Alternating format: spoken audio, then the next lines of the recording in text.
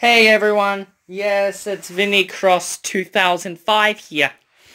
Alright, I'm actually going back to school tomorrow, so goodbyes, yes.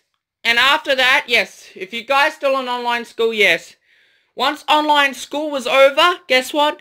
It's too late. And the coronavirus pandemic is over and it's never going to happen again. Well, China schools were closed between January and March. And my country schools were closed between March and May. My schools were actually closed between March 30 to May 22. Or May 25, I think. So, now today's actually May 24. Tomorrow's May 25. So, I hope you guys enjoyed the video. Thank you guys for watching. And comment, like, and subscribe. I'll see you guys on the next video. Bye. Thanks for 1 minute for watching. There you are, Toffee.